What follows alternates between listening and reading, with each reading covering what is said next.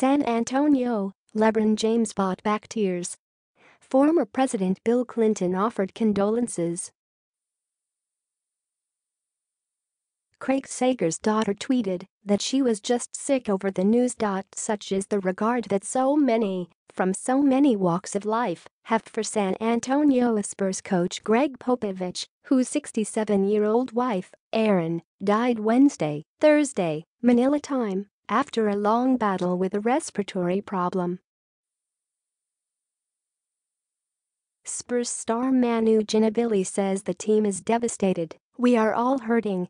But the players will go out there and compete and respect Popovich's philosophy of playing with fire and determination." Added San Antonio's Tony Parker, "It puts everything in perspective. It's way bigger than basketball."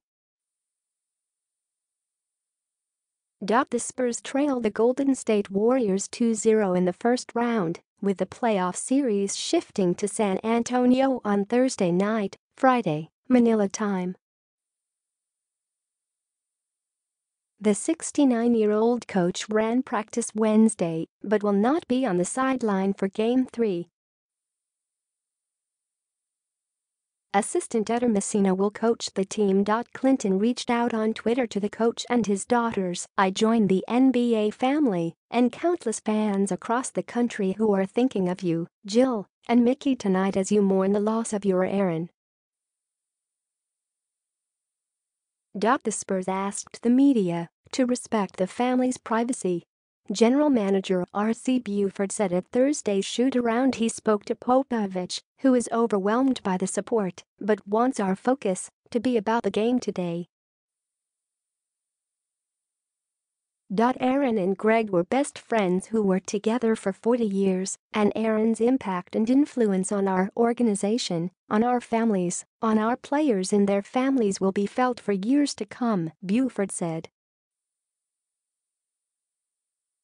Popovich has been a mentor to countless players and coaches, never afraid to speak out on social issues or rebuff a wayward question from a reporter. His humor is sharp, and just the other day he was the one in the film room who shouted "Go Warriors!" Warriors coach Steve Kerr is one of those mentored by Popovich, and he knows the family well, having played for the Spurs in the late 1990s before being traded by Popovich. Erin was sort of the balance that Pop needed, Kerr said with a laugh. "She was part of the family, but she's dealt with a lot over the last few years health-wise and has been very courageous." Warriors star Stephen Curry tweeted that he is lifting up prayers for the coach and his family. Ginobili had to contain tears at the shoot-around. "We all know the type of guy Pop is," he said. "Not many people know the type of gal that Erin was. It's painful and having to go through this is always tough. There is never a good time. We want to be next to Pop, we want to support him, but we've got to go out there and compete today. But, for sure, we are toiling. It's not an easy day to be here. After Popovich ran practice Wednesday, Ginobili and Parker spent time with the coach that evening. "She was a great lady," Parker said. "I always thought of them like a dad and a mom, everybody knows that. He was always very private, but I had an opportunity to see him in a different way." Casey Seeger was heartsick because of the bond her late father shared with the coach. When this longtime broadcaster returned to his TNT job in 2015 after treatment for leukemia that ultimately took his life, Popovich granted an interview, if for no other reason than to welcome Seeger back. "Pop went out of his way to make sure our family knew we had his support when my father passed.